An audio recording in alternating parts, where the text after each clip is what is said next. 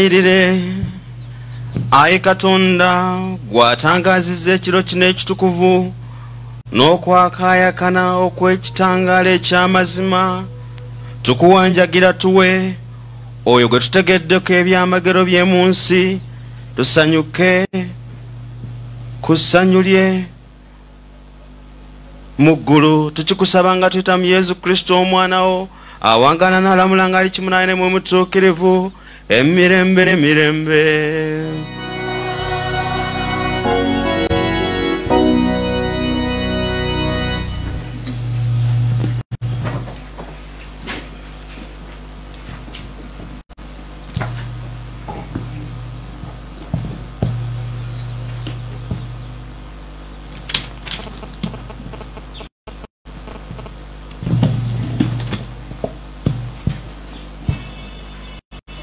Essomo erisooka bye tusoma mu kitabo kya Isaya omulanzi omutwe gw'enkaaga-mu-ebiri okuva ku lunyiriri olusooka okutuuka ku lwokutaano. Sijja kusirika ku lwa Siyoni, sijja kuweera ku lwa Yerusaalemu, okutuuka obutuufu bwe lwe bulisituka nga mmambya, n'obulokozi bwe ne bwakanga omumuli. Amawanga agaliraba obutuukirivu bwo ne bakabaka bonna ekitiibwa kyo, oliyitibwa erinnya erijja, akamwa k'Omukama lyekalikutuuma. Oliba ngule ya kitiibwa mu mukono gw'Omukama, ngule ya bwakabaka mu mukono gwa Katonda wo. Toliddayo kuyitibwa ayabuliddwa, n'ensi yo teriyitibwa matongo, wabula eriyitibwa ssanyu lyange, n'ensi yo neeyitibwa awasiddwa. Kubanga ng'omulenzi bw'awasa omuwala enteeka, n'oyo eyakuzimba bw'alikuwasa, ng'awasizza bw'asanyukira mu mugole gw'awasizza, ne Katonda wo bw'alisanyukira mu ggwe. Abooluganda, ebyo Omukama yabyogera.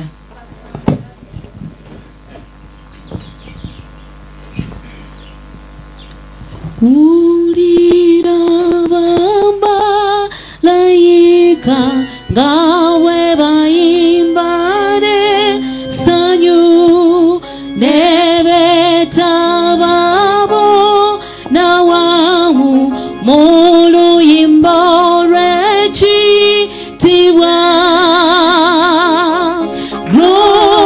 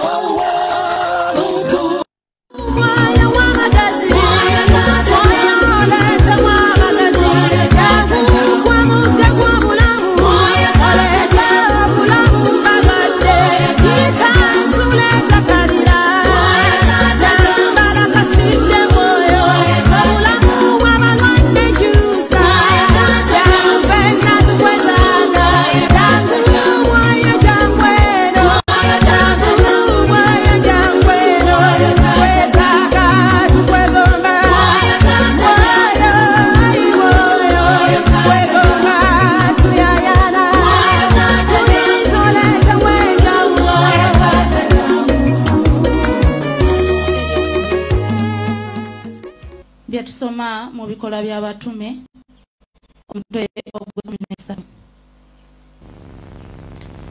Mu budde buli Pawulo bwe yatuuka Etiokiya mu Pisidiya n'asituka mu sinagoga n'abawenyako n'omukono basirike. N'agamba nti, mmwe abasajja Abayisirayiri, mmwe abatya Katonda, muwulire. Katonda w'eggwanga lya Isirayiri yalonda gyaffe, n'akuza eggwanga lyaffe nga likyali mu nsi y'e Misiri, n'aliggyayo n'omukono ogw'amaanyi, n'abawa Dawudi kabaka gwe yayogerako n'agamba nti, nzudde Dawudi omwana wa Yese gwe nsiima, alituukiriza byonna bye njagala. Mu zzadde ly'oyo Katonda mwe yejjira Isirayiri omulokozi Yesu Kristu nga bwe yali asuubiza. Oyo nga tannajja, Yowaana n'ayigiriza eggwanga lyonna erya Isirayiri batiisimu ey'okubonerera. Yowaana bwe yali ng'anaatera okumaliriza omulimu gwe, n'agamba nti, si nze wuuyo gwe mulowooza, waliwo omulala anvaako ennyuma gwe sisaanira na kunaanuula ngatto za bigere bye. Ebyo Omukama yabyogera.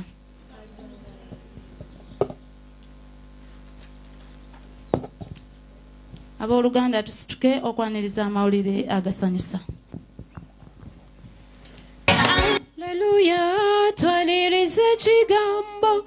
Alleluia, twanirize ekigambo. Alleluia, twanirize ekigambo. Alleluia, twanirize ekigambo. Alleluia, twanirize ekigambo. Alleluia, twanirize ekigambo. Ekitiibwa n'ettendo bya Kaliga, obuyiza n'amaanyi bya Kaliga. Ekitiibwa n'ettendo bya Kaliga, obuyiza n'amaanyi bya Alleluia, twanirize ekigambo. Alleluia, twanirize ekigambo. Alleluia, twanirize ekigambo. Alleluia, twanirize ekigambo. Alleluia, katumwebaze Omukama. Alleluia, anunudde obuliga. Alleluia, katumwebaze Omukama. Alleluia, anunudde obuliga.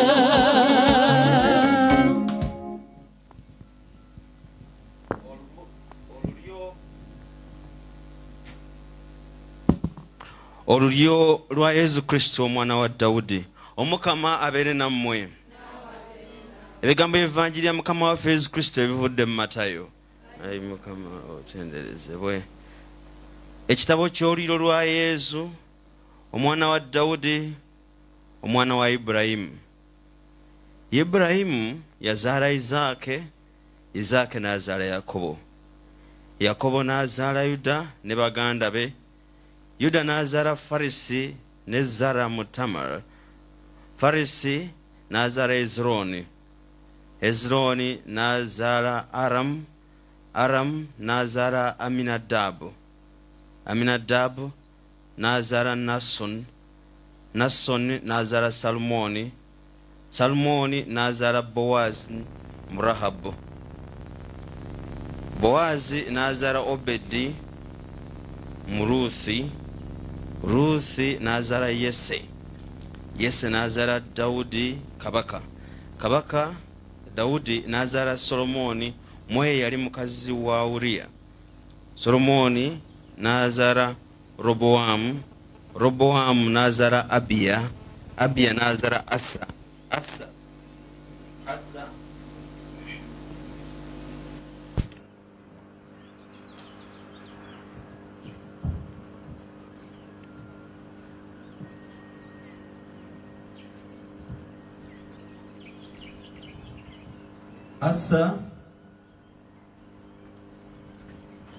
Asa n'azaala Yozafati, Yozafati n'azaala Yoramu, Yoramu n'azaala Oziya, Oziya n'azaala Yowatani, Yowatani n'azaala Akazi, Akazi n'azaala Ezekiya, Ezekiya n'azaala Manase, Manase n'azaala Amoni, Amoni n'azaala Yosiya, Yosiya n'azaala Yekoniya ne baganda be mu budde bwe batwalirwamu e Babiloni.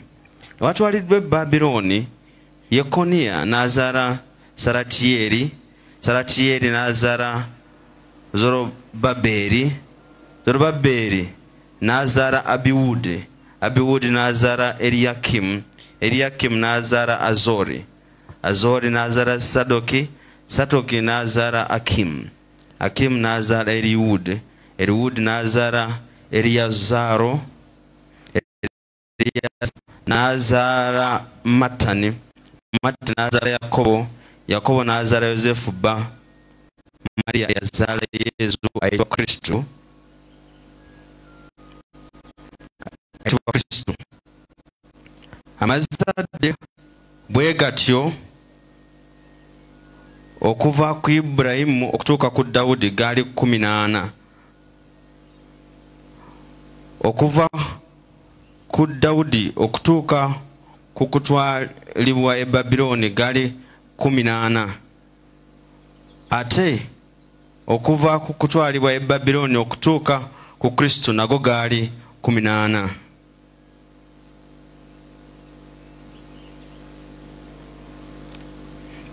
Okuzaalibwa kwa Yesu Kristu kwali bwe kuti. Mariya nnyina ng'amaze okwogerezebwa Yozefu nga tebannaba kubeera wamu, n'alabika ng'ali lubuto ku bwamwe omutuukirivu.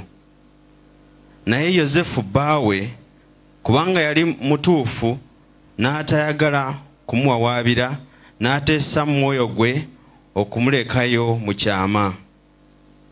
Yali akyalowooza atyo, malayika w'Omukama n'amulabikira mu kirooto n'amugamba nti, Yozefu omwana wa Dawudi, leka totya kuyingiza mu mwo Mariya mukazi wo, kuba ekitondebwa mu ye kya Mwoyo Mutuukirivu. Ajja kuzaala omwana wa bulenzi, gwe n'omuyita erinnya lye Yesu, kuba ye wuuyo alirokola abantu be mu bibi byabwe. Ebyo nno byaba bityo, Omukama kyeyogeza omulanzi ne kituukirira nti omuwala embeerera aliba olubuto n'azaala omwana wa bulenzi, erinnya balimuyita Emmanuel, ekivunulwa nti Katonda ali naffe. Yozefu bwe yazuukuka mu tulo n'akola nga malayika w'Omukama bw'amulagidde, n'aleeta Mariya mukazi we, n'atamumanyira ddala okutuuka ne bwe yazaala omwana we omuggulanda, n'amuyita erinnya lye Yesu.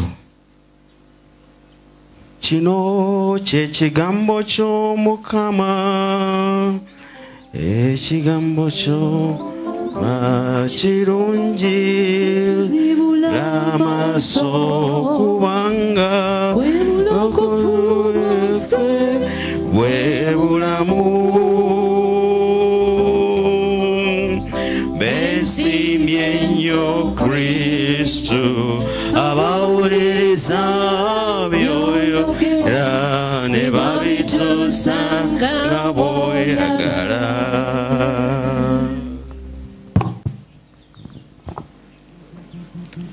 Azze omusuubize olio bajjajjaffe bali ab'edda gwe balanga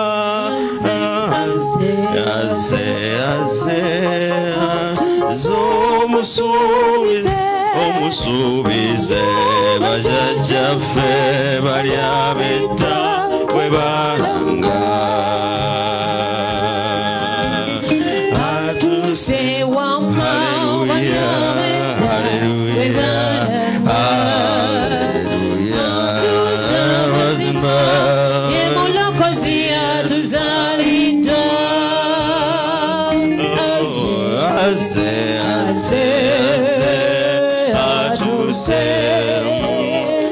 omusuubize bajjajjaffe bali ab'edda gwe balanga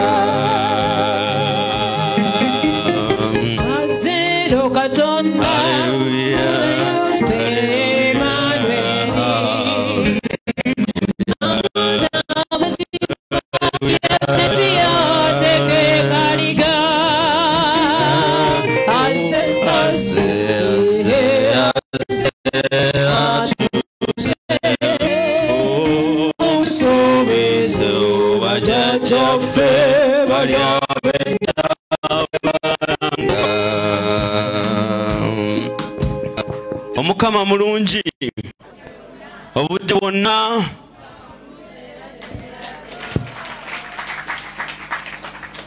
twebaza Omukama tusobozesa tuba ku lunaku lw'amazaalibwa ge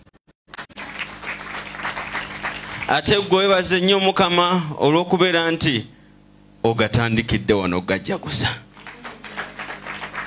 ku lusozi olw'abawanguzi ku lusozi olw'abaana ba Mukama abamunoonya olutata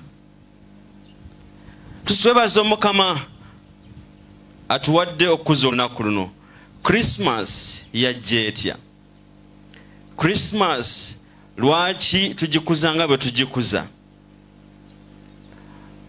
Bajjajjaffe gwe baalanga nga bwe tuyimbe mu luyimba olwo baalinda omununuzi ajje emyaka 14 nga balinda Mukama waffe Yesu Kristu ajje okunula ensi. Katonda abaana ba Isirayiri eyali abakolera ebinene baalaba nga tebakyamulaba ne batuuka n'okugenda mu buwaŋŋanguse nga Katonda yali abakolera ebinene tebamulaba naye ng'abalansi babagamba nti omwana agenda kuzaalibwa mu kika kya Dawudi abanunule mu buddu naye nga tebamulaba.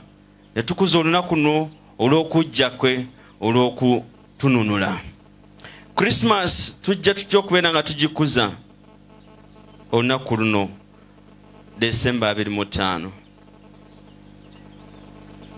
Christmas tekitegeeza nti Mukama waffe Yesu Kristu yazaalibwa ku lunaku luno lwennyini, naye Abaroma mu nnono yaabwe baali bakuza nnyo okuzaalibwa kw'omuntu ow'amaanyi ennyo, ne bakatonda baabwe nabo babakulizanga ennaku bo ze bakkiriza nti bakatonda baabwe baazaalibwako. Kati Christmas Abaroma baali balina katonda gwe basinza ow'omusana, the sun god. Olw'okubeera nti obukristu bwe bwajja ne buwamba bo gwe baali bakuliza ku lunaku luno nti lw'amazaalibwa ge Kristu n'awamba babeere nga bamukuliza ku lunaku luno olwa December 25 gwe babadde basinza nga sun god, bamuggyeko amaaso basinze omwana Yesu Kristu atuzaalibwa, kubanga yagamba ye kitangala ky'ensi, ye musana ogw'amazima, is the light of the world and the son of justice.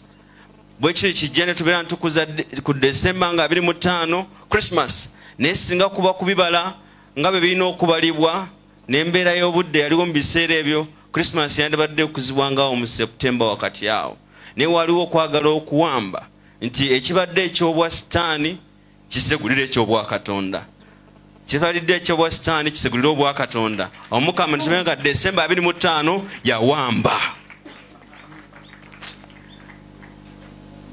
Tutimba Christmas trees ne tuziteekako balloon ne tuziteekako buddole ne tuziteekako ebiki, naye ebintu bya Christmas birimu kujja kuwamba buwambi ebyensi ebibadde bitwalibwanga ebyensi Kristu n'awamba, ebibadde bikozesebwa okugulumiza sitaani ye Kristu n'awamba.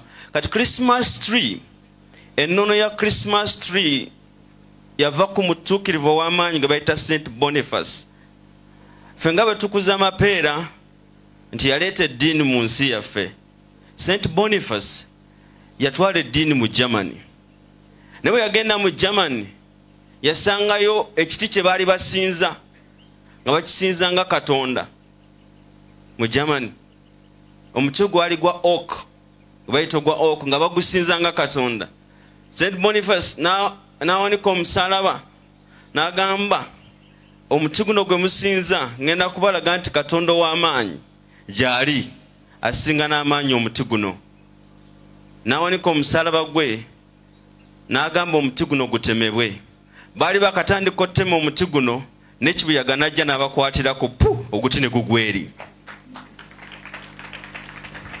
Mu kifo ky'okwagala okubasembeza ekifaananyi eky'omuti gwe bayinza okusinza mu nsinza egulumiza Katonda, n'asimba omuti ogwagusemberera ennyo ku bulamu bwabwe gwe baali basalamu embaawo eŋŋumu nnyo, baali bazimbisa n'asimba omuti gwe bayita FIR.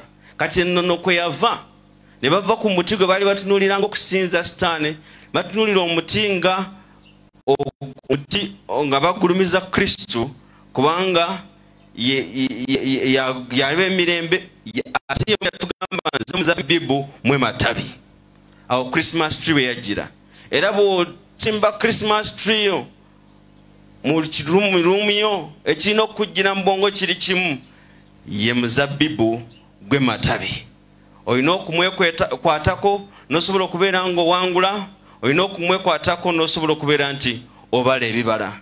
Ne tubeera nga mu kulaba Christmas tree yo tujjukira nti naffe tulina okudikoleeti, nga bwe tudikoleeti nga tukiteekako obumuli, nekiteekako baluuni, ne tugiteekako ebishanana byonna, naffe tujjukizibwa nti tulina okwakaayakana, okubala ebibala, okuleeta obulamu eri abo abatwetoolodde, nga twekutte ku Kristu oyo eyatugamba nti nze kkubo, nze mazima, nze bulamu.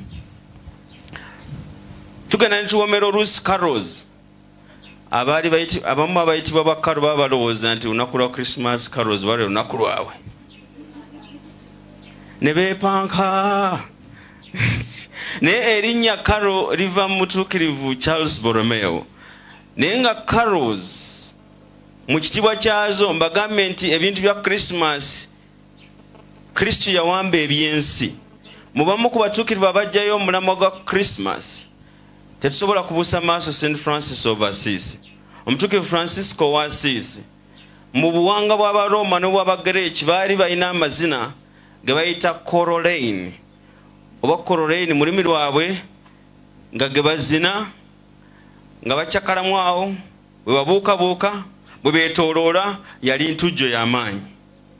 Kati ye St. Francis of Assisi olw'okwagaza abantu okukuza obulungi olunaku lwa Christmas, ye n'agamba katukole ekyaffe ezirimu Kristu, n'aziyita Christmas carols. Ne kitandikirawo ekyokubeera nti ne mu nnono yaffe ey'okukuza Christmas tujjukira carols. Si nnyo nti bakaro tubawaamu, tetujja kuwaamu tusaasire, naye nnyo mu kubeera nti with celebration, the joy that the Romans had, okujaguza n'okucacyanca kwe baalina nga bazina amazina ago aga Caroline, tetwakiwamba ne tukyambaza Kristu, ne tubeera nga tubeera ne Christmas carols, ne tujjukira Omukama oyo atuyamba era Omukama atuwanguza, nga tujaguza olw'okubeera nti atuzaaliddwa mu bulamu bwaffe. Tusaba Omukama atuyambe nti essanyu lya Christmas ly'olina lireme kuzikirira, essanyu lya Christmas ly'olina lireme kuvaawo. Gye tutambulira eyo tulaba ba Father Christmas. N'abamu mu mayumba gammwe mwefuula ba Father Christmas, tubalinaako mutawaana mugabe switi n'ebirala. Naye ennono ya Father Christmas yava ku mutuukirivu gwe bayita St. Nicholas. Kereziya kyenva njagala oba abalala abamu bamala gagoberera, but we gave the world the pace of celebrating mysteries of Christ. Si yonna fe abaagiwa olupimo olw'okukuza ebyamagero bya Kristu ne tujiwa Bible ne tujiwa ne calendar si balala ba fixing date ya Easter Kereziya ya fixing date ya Easter ne tujiwa n'engeri y'okujaguzamu ennaku nga zino akuliranye mugambe nywerera mu Kereziya toloba. So St. Nicholas was a bishop of surprises. St. Nicholas of Bari yali bishop wa byewunyo wa byafaayo nnyo era n'okufuuka bishop kyali kyewuunyisa nti mu ssaza lye omusumba yaliwo yafa ne banoonya n'afuuka bishop nga tebamulaba. Kati abaali bavunaanyizibwa ku kulonda bishop ne bagamba katwegayirire anaakeera mu cathedral kumakya yoyo Mukama gwatuwadde bwakyalumu ne Father Nicholas ebiseera ebyo n'akeera mu chapel yegayiraga omukulu amaze tulagaani agenda okufuuka bishop and he became a bishop of surprises. Era ne bwe yakula yafubanga nnyo okulaba nti obulamu bwe abeera muntu wa kisa. Mu bimu ku bwateerabirwa kukola St. Nicholas ono lumu ebivuuka byali bisatu nga babivunaana ogw'okutta omuntu naye nga basaba okubiriirira. St. Nicholas ono bishop mulamba n'abiriirira ne batabitta. Naye ekirala ekyavaako St. Nicholas ono okubeera nti n'ennono y'okugaba obulabo yatandikira ku ye. Mu bazungu ennono yaabwe omusajja si yawadda wale, omukyala yasasula. Omukyala yasasula sayidi y'omusajja. Kati waliwo omusajja yali mwavu nnyo ng'alina obuwala busatu bwayazaala naye nga abuliddwa sente ez'okubufumbisa okubafumbisa okuwaayo busobole okufumbirwa. Kati nga abaana be bagenda kusuba okubeera okufuna obufumbo olw'okubeera nti tewali sente. St. Nicholas ono n'akwata akasawo akalimu gold n'ayisa mu kadirisa k'omwavu ono. Omwavu ono bwe yakwata akasawo kano akalimu gold n'atunda gold ono n'asobola okufuna sente ezamuyamba okufumbisa abawala babasatu. Awo ennono ya St. Nicholas bwe yava olw'okubeera nti ku Christmas babawo Father Christmas n'agaba obulabo. It's because of St. Nicholas eyali agaba ebirabo eyali agaba bu surprises. Saba Mukama Kereziya bw'ekuwadde okukuza ebyama bino eby'okukkiriza kwa Mukama waffe Yesu Kristu tuleme kukuza byakungulu n'ebiriko abasajja ba Katonda biriko abantu ba Katonda basinzirira okubeera nti bigenda mu maaso. Christmas is a season of us celebrating okwetokwaza kwa Mukama waffe Yesu Kristu, okujaguza olw'okubeera nti Mukama waffe Yesu Kristu atusaasidde ffe abatalina bwe tuli nakkamuffe okutununula n'okututaasa.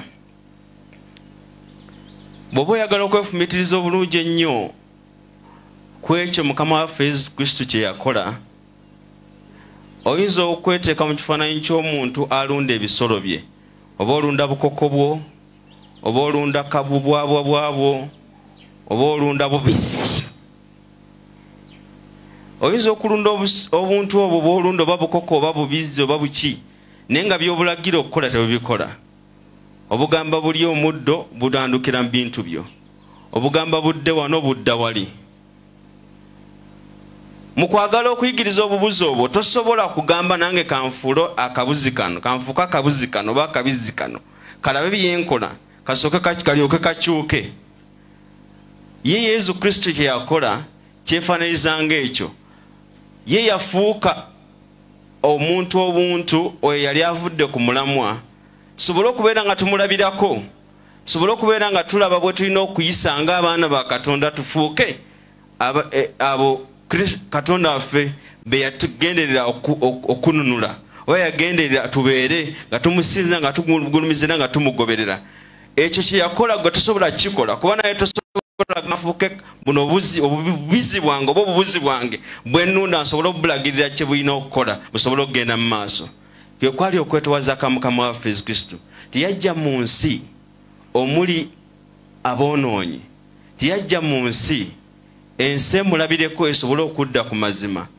Batuwadde obuvoobwe oba olunyiriri mwasibuka n'ekyewuunyisa olunyiriri mwasibuka mulimu abatali batuukirivu abali batayisa bulungi. Tumwogerako nga omwana wa Katonda naye mu lunyiriri lwe mulimu abantu abatali ku mazima. Omukyala nga Rahabu gwe boogeddeko yali mukyala malaaya eyayamba okweka abaana ba Isirayiri bali bagenza okuketta ku kibuga Yeriko. Omukyala eyazaala Solomoni mukyala wa Uriya ne bonna ne bateeka mu lunyiriri lwa Mukama waffe Yesu Kristu. Naye nga lwaki olunyiriri lwa Mukama waffe Yesu Kristu lirimu abantu ng'abo abataali ku mulamwa? Yesu Kristu yayagala okulaga nti yajja okutujja mu kibi, yajja okutumalamu obukyafu bwaffe bwonna, ye kennyini atutukuze. Basomye olunyiriri olwo nga mulimu abantu abataali ku mulamwa, omukyala Rahabu, omukyala Tamara, omukyala wa Uriya nga tebaali ku mulamwa. Kristo okutulaga ggwe nange ate abakyala abe bakoonyeeko.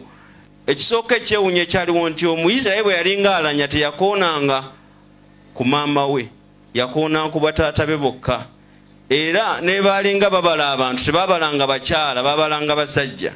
Naye Yesu bamenye ku lunyiriri ne bakoonamu n'abakyala okulaga nti azze ffenna tufuula kimu, azze okumalawo enjawukana mu ffe, azze okugatta abadde baawukanye. Ate n'abakyala bano be bakoonyeeko tebaali na Bayisirayiri, baali bannamawanga, okulaga nti enjawukana ziveewo, ffenna tuli kimu. Yesu azze kununula ensi atuwanguze, atufuule ebitonde ebijja olw'okubeera nti azze okututaasa mu nvubo z'ekibi. Tusabe Omukama atuyambe Noweeri eno gye tugenda okukuza, Krismasi eno gye tugenda okukuza ereme tuleka kyekimu. Tusabire abo batasobodde kugituukako n'abagituuseko naye ng'ebigenda mu maaso tebisobola basobozesa. Mu Bulaaya amawanga gali mu lockdown, abasawo abali mu kujjanjaba abalwadde naye tubasabire mu ngeri enjawulo. Omulimu ogwo gwe bakola tegwawukana na Mukama waffe Yesu gwe yakola, beemaliddemu ddala okutaasa obulamu bw'abantu. Tubasabire Omukama abawanguze era abagwanyiza okufuna empeera ze basaana okufuna olw'okukola omulimu ogwo gwe bagabanako, ogulagira ddala Kristu eyeetowaliza mu ffe okututaasa n'okutununula.